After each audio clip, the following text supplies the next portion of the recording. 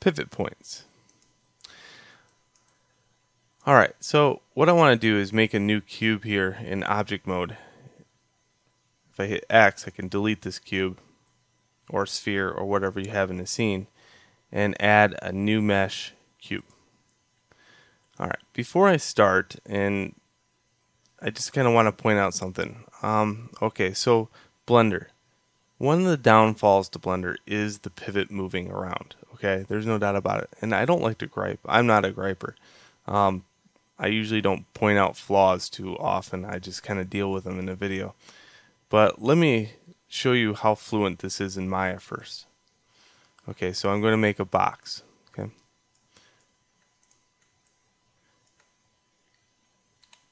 Okay, the pivot point's in the center of the object, right? So if I hit D, I can now move that around anywhere I want. If I hit D and Victor, I can snap this to any area. The minute I let go of dog and Victor on the keyboard, it's there. It's amazing. That's a good concept. It's very quick, elegant. Anytime I need to put it in the center of the object, I can go Modify, Center Pivot. That's it. Cut and dry. Okay, now that you've seen my world that I'm coming from, and then go into Blender and try this out. First off, how do you break a pivot point? Well, quite easily said. If you hit Tab and I hit W and move the object over here, its pivot point does not travel with it in edit mode. So the minute I go back to object mode, its pivot now rests here. Okay. So like Maya, it does have the ability to go object, transform, origin to geometry. And then I can move it back. Now the fun stuff. Let's say I want to move the the actual pivot point to the vertice right here or face right here, so when I scale it, it scales from that point. Right now, if I scale this object, it scales from the center. And there are times when you want to do this. You want to scale it from the side. Okay, well, first off, let's go into Tab. So we can go into edit mode again. Let's go to vertice. Grab a single vertice. In fact, I'll grab this one. Notice this cursor.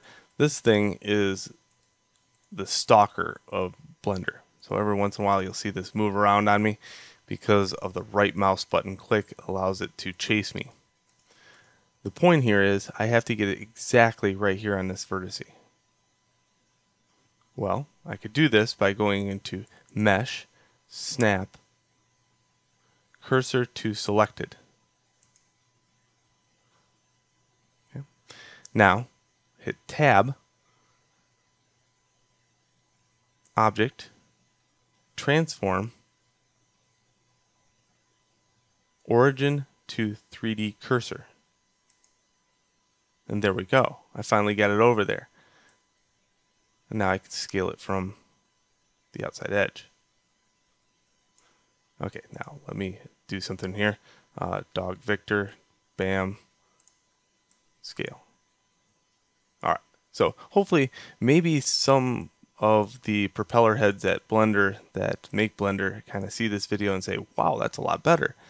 My only hope is that to happen. Of course, that might not. But anyway, that's pivot point in a nutshell, is the fact that that's how you move it to a component and be able to scale from that component or snap around using that now.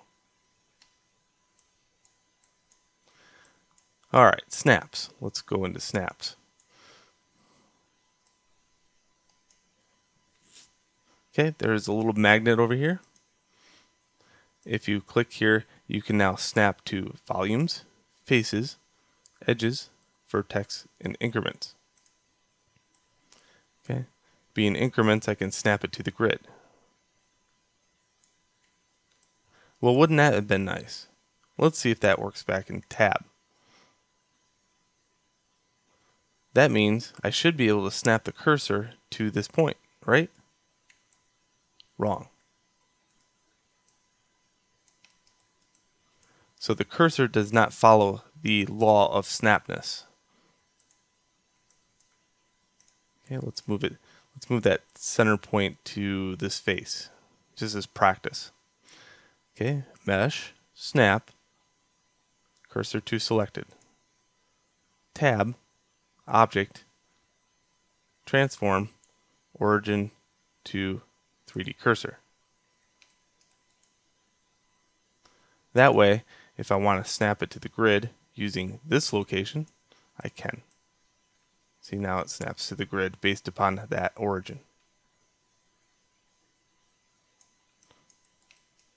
Alright, so that is snaps, origin, and, well, another origin name is pivots, and the 3D cursor. Let's go on to the next video.